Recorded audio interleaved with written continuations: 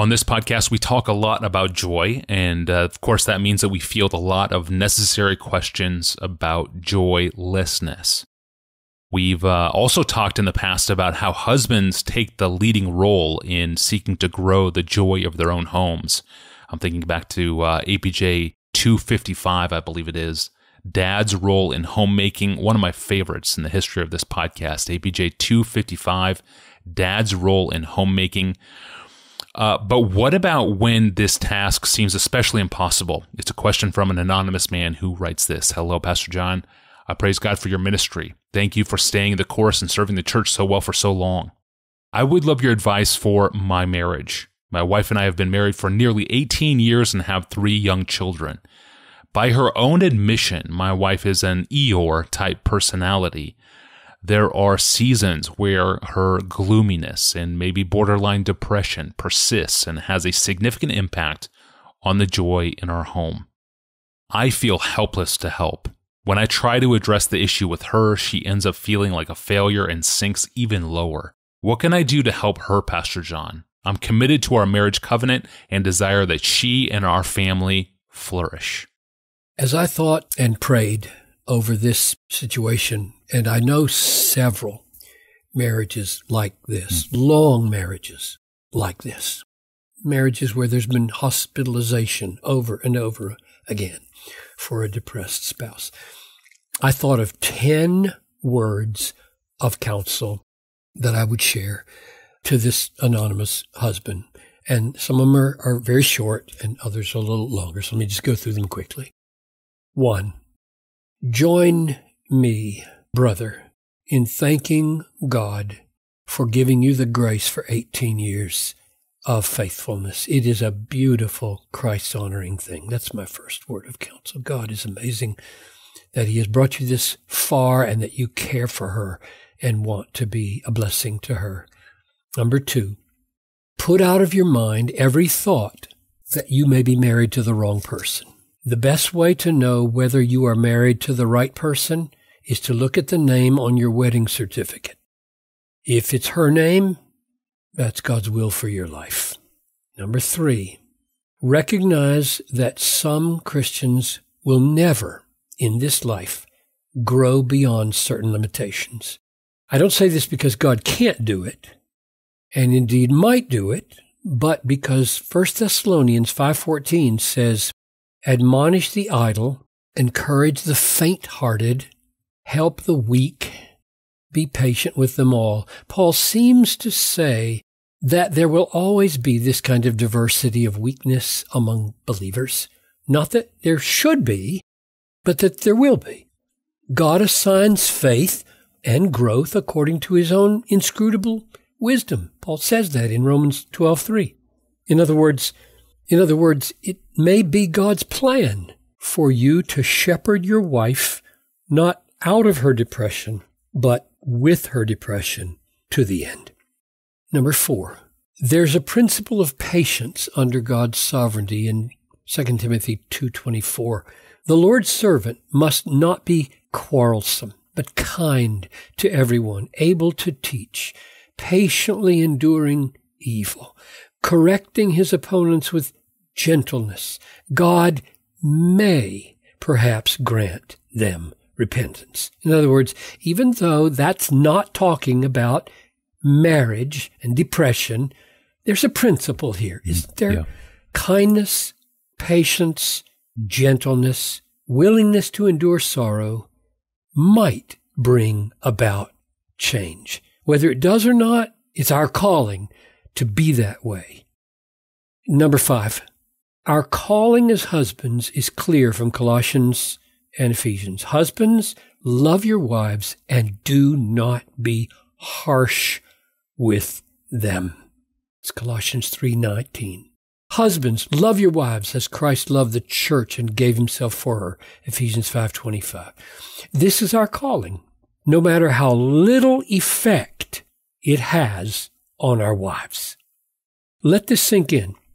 Christ is married to a wife, the church, including us husbands, that falls far more short of the command to love Him with all our hearts, far more short than our wives fall short of any expectations we have.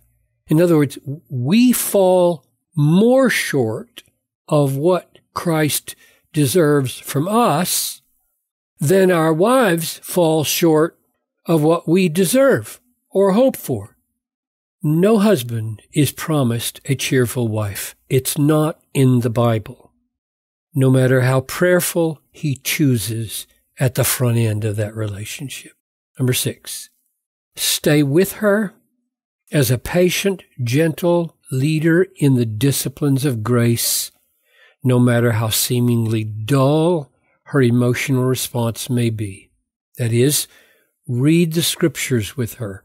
Speak promises from God to her every day.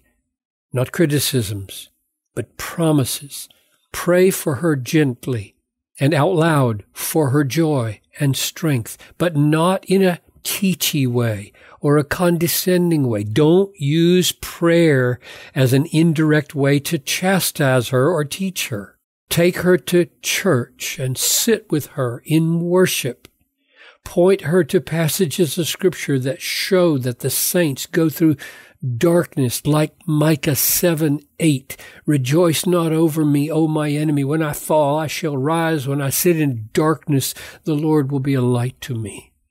You have no idea what the long-term effects of steady state spiritual disciplines of grace may accomplish. Number 7, do not fail to feed your own soul with the Word of God. Do it alone and do it with a band of brothers, not a big one, a few trusted friends who can pray for you and hear your sorrows and bear your burdens and exhort you to stay the course with joy. Number 8, if it seems appropriate and if she's willing, encourage her to seek help from a wise, Bible-saturated, prayerful Christian counselor. He or she may be able to discern obstacles to her joy that you might have missed and she might have missed. Number 9, learn from Scripture and from the stories of difficult marriages that the Lord has reasons for your trials. Take, for example, the marriage of Abraham and Mary Lincoln. It was not a happy marriage. He brought many flaws. We could talk about those in another APJ, but let me just focus for a moment on the question at hand. God's purpose for Abraham Lincoln in a very difficult marriage with a woman who, according to Mark Noll, so these are now quotes from an article by historian Mark Noll, Mary often flew into rages. She pushed Lincoln relentlessly to seek high public office, and she complained endlessly about poverty. She overran her budget shamelessly, both in Springfield and in the White House. She abused servants as if they were slaves and ragged on Lincoln when he tried to pay them extra. She assaulted him on more than one occasion with firewood, with potatoes. She once probably chased him with a knife through their backyard in Springfield, and she treated his casual contacts with attractive females as a direct threat, while herself flirting constantly and dressing to kill. Close quote. But the two stayed married. What was the gain? Noll asked this question. What was the gain? And he gives two historical suggestions. How was it, he says, that Lincoln, when president, could work so effectively with the rampant egos who filled his administration? The long years of dealing with his tempestuous wife helped him prepare for handling the difficult people he encountered as president. In other words, a whole nation benefited from his embracing this pain. And second, over the slow fires of misery that he learned to keep banked and under heavy pressure, deep within him, his innate qualities of patience, tolerance, forbearance, and forgiveness were tempered and refined. In other words, embrace what God has given you and be made strong in the slow heat of the refining fire. Finally, number 10, picture the thankfulness of your wife in the resurrection. When she has been set free and thinks back over the remarkable patience and kindness that you showed her for decades. Right now, she does not even have the emotional wherewithal to respond to you as she should and as you desire that she would. But one day, in the resurrection, she will have that capacity, and her memory of your patience will be part of your joy. Thank you for putting this entire situational challenge within an eternal perspective, Pastor John. Thank you. And at the top of today's episode, I mentioned one of my favorite episodes of all time, APJ 255, Dad's Role in Homemaking. You can find it online. That's APJ 255, Dad's Role in Homemaking. Whether you listen in the car, at the gym, doing chores, thank you for inviting us into your busy day. If you have not yet done so, you can subscribe to Ask Pastor John in your favorite podcast app, in YouTube or in Spotify. And you can find other episodes in our archive or submit a question of your own, even a marriage question of your own. You can do that by going online to desiringgod.org/Ask Pastor John. Well, just about every Christian wants to be used by God to transform the lives of others. But what is the cost of ministry? What's the key to effective ministry? That question is up next. I'm your host, Tony Reinke. We'll see you on Wednesday.